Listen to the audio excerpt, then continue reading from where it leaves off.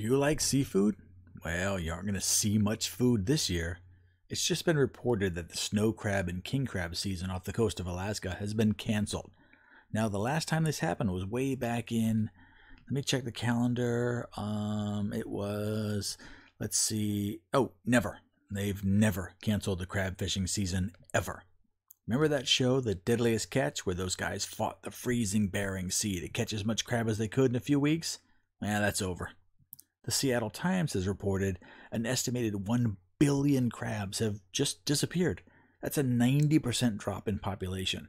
Now, let's not get ahead of ourselves, but we could be facing an extinction event. No one really knows why this is happening. Some say natural predators, some say climate change.